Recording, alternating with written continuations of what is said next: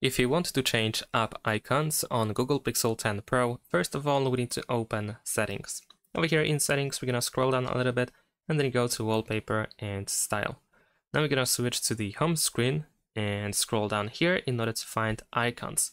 So we can go ahead and open this option, and the only thing that we can do in order to change app icons is to enable the themed icons. So as you can see, we can apply a certain color to these icons. Let's actually press apply, and if you want to change the color, we need to go to colors and change system color. So for example, if I pick this blue one, as you can see now, these icons are blue as well.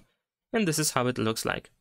And unfortunately, not every app works with this feature. The app drawer still looks the same, and this theme is applied only in the home screen. Some third-party apps won't be able to use this themed icons option, unfortunately.